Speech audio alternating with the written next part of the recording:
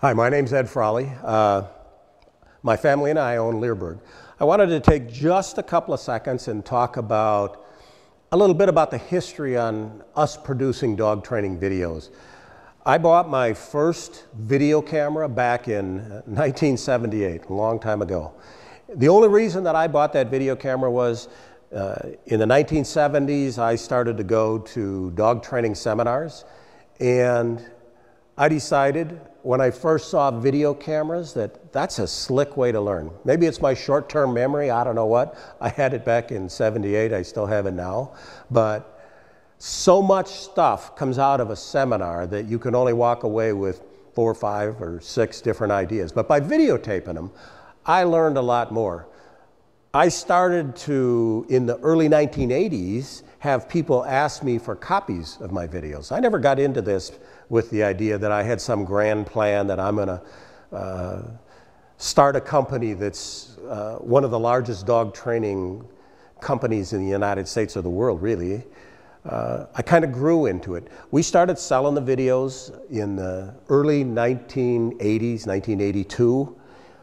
What I found was it took some years of a lot of mistakes in producing videos. I would find myself producing a video and then 6 months or a year later looking at it and thinking, oh geez, that's not so good. And then I have to redo it again. It didn't take me long to learn that it's harder to train people how to train dogs than it is to train the dog. Maybe that means dogs are smarter than people. I don't know.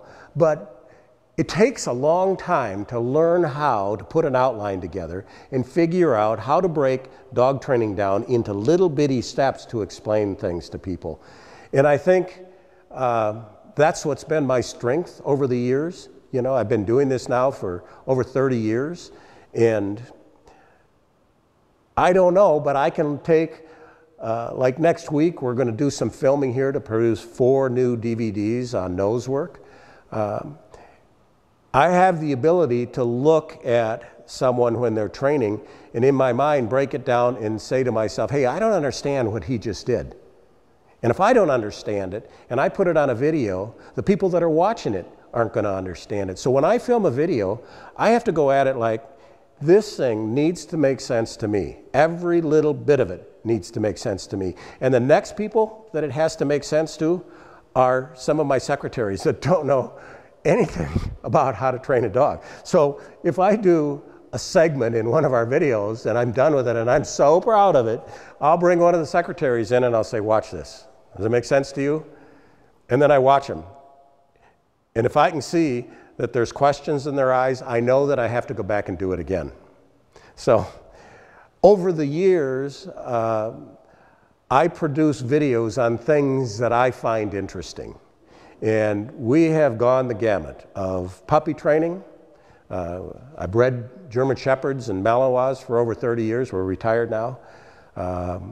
But we've done a number of videos on different dog sports like Schutzhund and Mondio Ring and obedience competition. And I've done videos on police service work and sheep herding, on tracking, on search and rescue. All things that I find very interesting. And you can go to our section on our website and you can review all the different categories of our training videos, and then we're constantly coming up with new ones. We have our whole next year planned for new videos that are going to come out, and we announce them. When we come out with a new video, we announce it in our newsletter. A lot of times we'll tell people what we're working on, like right now we're working on the nosework videos, but we've got others that are planned for next year, and I'll keep people informed by what's coming up in our newsletter. So check it out.